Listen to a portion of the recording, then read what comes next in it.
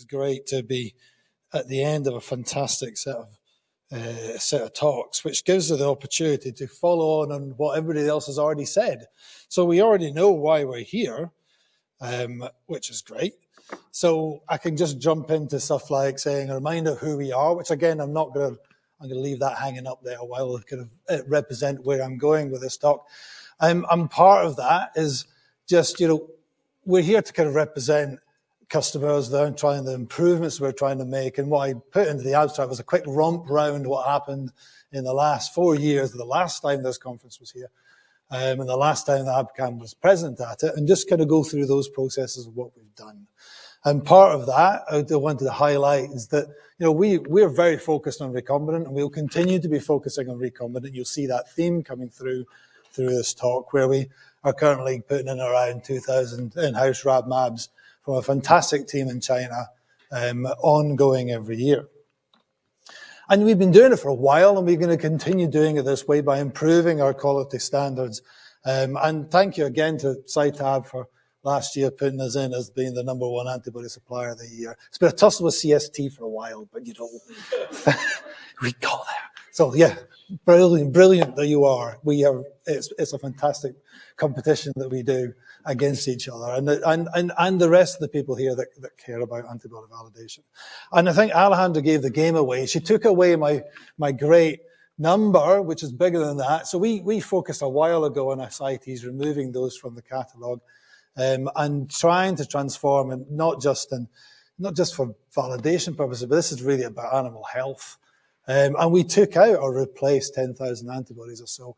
But actually, what Alejandra referred to yesterday is through this last 10-year period, we've taken out about 60,000 antibodies, replaced them, transitioned them, made new recombinants against them, because not necessarily, coming to Peter's point, it's not necessarily that they're bad. They're just not they're not the standard that we want to set ourselves for as we work our way through. So we've kind of been going through that transition period, which is quite a large number. And you can see again in the numbers here around specificity models and things that I'll talk about in a minute. And what was really nice that came from Andy earlier is that we can see a change in that polyclonal, monoclonal diversity, the way that the community is moving into more monoclonals and fewer use of polyclonals. Again, it's not that polyclonals are always bad, but we want to go in this recombinant monoclonal route more and more. And, we've been actively decreasing the number of polyclonals we use, replacing them, coming back to that other slide, or we transition our way into a recombinant portfolio as we go through. And what I wanted to focus on really for the rest of this talk is about how we're going around doing that and what we've added into that process. So this is our workflow, okay? So it's not like anybody else's, it's the same as everybody else's workflow, but we're using a design control methodology to implement that. So we have a design of what we want to make, and let's say, for example, that was IHC and flow cytometry. We would use that in order to create our immunogens. We would utilize, so we have the technology, we understand that our immunogens are very important. We'll come to that in a second. And then we utilize, again, our application screening, which is sitting in around here, which is therefore based around what we've designed against, and then we're trying to create antibodies that way. To go into a final QC methodology, and adding into that as many of those applications that we really want to try and target, to, if we want to add into immunocytochemistry or IP and chip, we will do that until you get to a final launch, design, release, and launch. And what I want to talk about are these boxes in here, which is, about our commitment into our in-house immunogens, our commitment into knockout cell lines, where those fit. Mass spec, IP mass spec at tail end, I'll talk a little bit about that. Some enhanced validation and ending on biophysical QC. So getting it right at the beginning is really important. Getting those immunogens right. And what we were finding was that we weren't happy with the quality of the immunogens that we were getting in. So we created internal teams in order to do this. So we've got a team in Waltham, we've got a team in Cambridge, we've got a team in Hangzhou, producing high quality proteins in for that immunogen process. Now you'll see, everyone mentioned that along the way, everybody's mentioned AlphaFold. We also use AlphaFold as part of that process. Again, trying to design those immunogens and then putting them through a variety of different different expression processes, trying to get the one that works best solubilities, and then adding in, various biophysical QC processes, not necessarily all of them all the time, but, to try and get the quality that we want, because we accept that, the quality you put in for that immunization is really, really important. If we get that right, we can start to nail the rest of the end part of it, the validation part. So we invested very heavily into that, and we also produce high quality proteins out into the market as well. And we've been doing, as I said, knockout validation for a while. This is the part of that knockout validation slide, a couple of slides on this. This is where we've been doing it for so long in that end stage. We know we've got antibodies that are present, and then we use knockouts to try and determine whether they're fit for purpose or not. Okay, so we've got 4,500 antibodies confirmed at this point, and we've been generating cell lines. Those cell lines are available. 1,000 of them are proteomic validated. There's 5,000 that you can do on a make-to-order basis. But and again, thanks to Cytab for recognizing that in the past, and the awesome work of Icaros that we love working with, and will continue to do so. So we're committed to doing this, but what we're trying now to feed this through is into earlier stage. So I will come out and say, yes, knockout models are my number one of those criteria. Right. So, we utilize them, and we don't utilize them in isolation. Everything we said yesterday, it's not an isolation model. We will want to use these in the screening cascade when we're generating an antibody, give us confidence that what we're really picking up is truly the target of interest. But then we'll add in all the rest of that application test on top with all the positive, negative cell lines that people have mentioned, with all the tissue-based screening, etc. What we've done and what we're generating now is a high throughput cell line engineering process that is going to aim to produce 100 cell lines a month in a fully automated process. You can see in here we're using cell IGO, liquid handlers, all in a massive big fume hood, culture hood, just to generate this in scale. And part of that reason for that is because you see the graph at the bottom, the quality that we're getting from our vendors was good, but it wasn't high enough, and it wasn't where we wanted to be. So we put it in ourselves. And it then feeds into this application test. How am I doing? I'm doing all right. So it feeds into that application testing, and we do this a lot. And I put this slide up quite a few times, mainly because I am always frustrated myself in the fact that you only see this much of the data that we've got, and we've got a ton of data that's in the background, which if you ever need, you can give us a shout. But there's a whole TMA's worth of data around that application screening process, particularly in IHC, where we'll do 3 different TMAs for everything that has ever gone through the process through our Hangzhou colleagues. And we're trying to enhance that on certain applications, certain particular targets where we want to kind of shortcut a process that I would have done when I was working in the pharma industry, shortcut some of that, put it into larger scale tissue microarrays, doing image analysis, adding in knockouts if they weren't already done, adding in situ hybridization if we need to. All these pieces that enhance that validation stream and give confidence to that particular target, and maybe shortcut some of that pharma aspects that go through. And we do this mostly on a bond. We've got 5 bonds in Hangzhou, we've got 2 in Cambridge, we've got 1 in Waltham. So we've got a variety of antibodies, about 2,500 nearly, going through that Bond RX and through Ventana now, as we try and bring ourselves into where other people are working. So, and I'll come to the end. So I'll jump to that end point. So we've been playing around with IPM aspect, and this one it's one of my favorites. I also partly run a team, and some of my colleagues are here who look at the horrible end when the customer comes back. And this is my plea to everybody. I put this slide up as a reminder to anybody in the audience. And I think I'll speak for all the vendors. If you know if you brought your antibody in and it doesn't work, by all means go and buy another one. But please tell us which one it was so that we can go and fix it. We all want to fix it. So just keep, pester the scientific support teams, send the data over, because this is what's going to come through. And this is a work that we did particularly at CD9. It's an important marker. And what we're finding is that actually, technically, it works. If you get the right Western blot with the right size gel, you'll get it's a knockout. There's no problem. It is actually a knockout. The problem is that it's got a really big band just above it, which if you don't quite run it right, looks exactly the same. And it's predominant. And so we had a number of complaints through this, and we started an investigation program.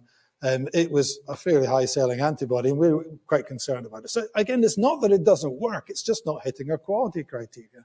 So we went that extra 9 yards for the IP mass spec, pushed it through, because what we wanted to do was not just determine that there is an alternative and that alternative is genuinely CD9, but to go back to those customers. And in this case, we went back through 5 years worth of customer orders to contact those customers. We went back through all the publication of those 5 years.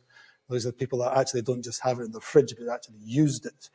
Contacted them individually to say, look, we've got an antibody you've been using, which technically works, but if you haven't been getting your exosomal preparations right, if you haven't been quite running it, there's a danger that you've overinterpreted the data. But not just that, actually go in and say, well, we know what this target is, and we know where it lies. It may be important. It may actually be interesting to you. Let's freely reveal this stuff to you and work with you to see what we can do. And by and large, I think 100% of the customers came back and said, thank you. So, we're using IP mass spec in that end stage process. I know Thermal, congratulations, well done. You do it in your validation steps. And I think, that's a potential future for us, but we're kind of putting it as a complaint testing process. But as I said, the future for us is recombinant. This is where our direction.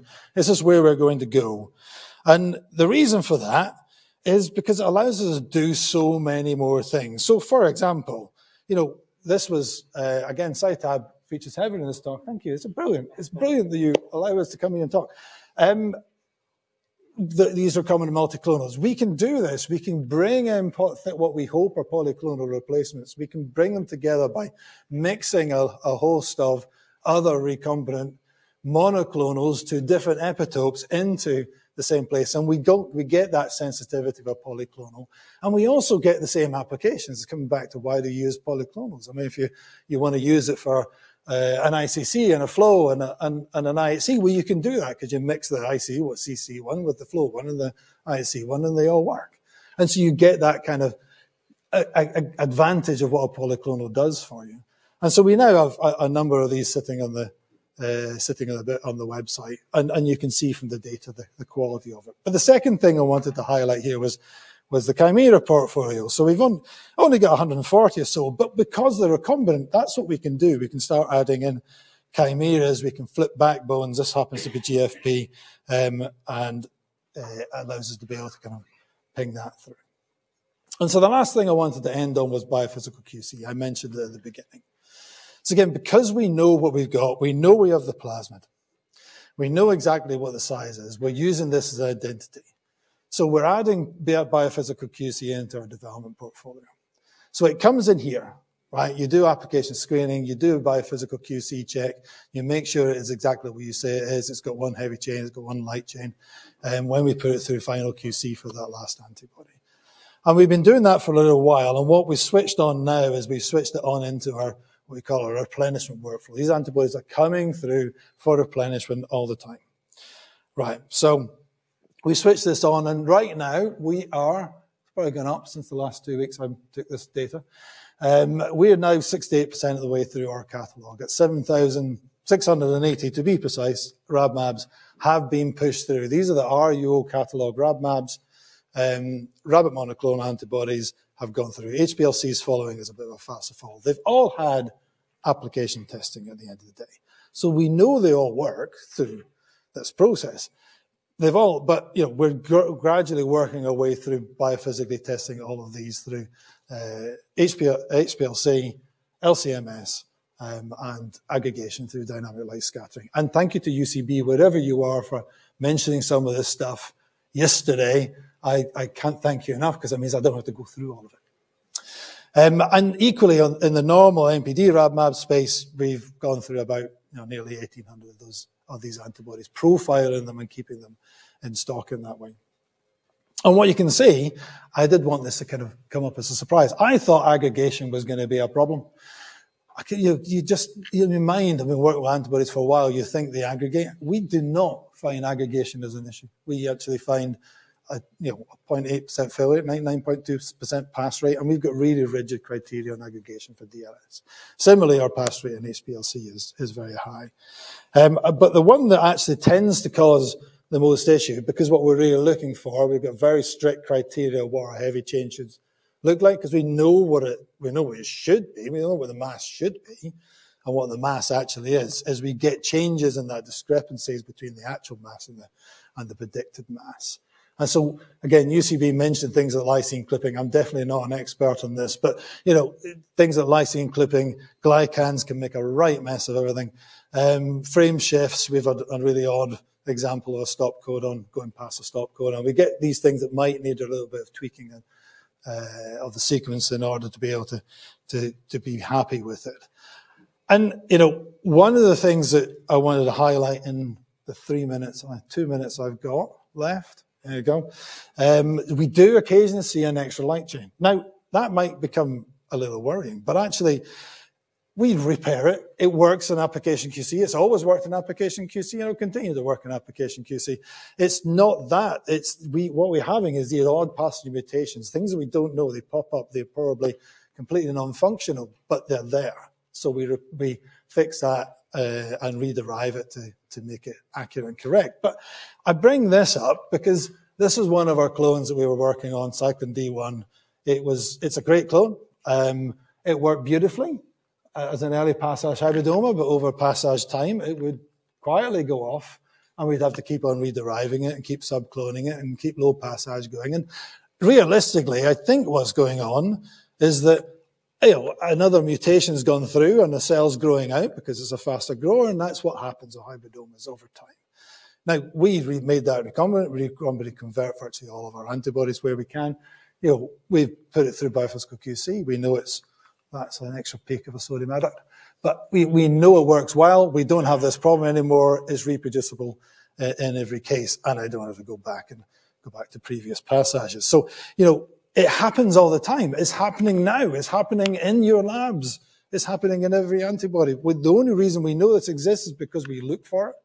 And because we look for it, we're then going through to try and rederive those where we find an issue. And so I want to just end in 2 slides, which I think I've got. One is referring back to my MJFF.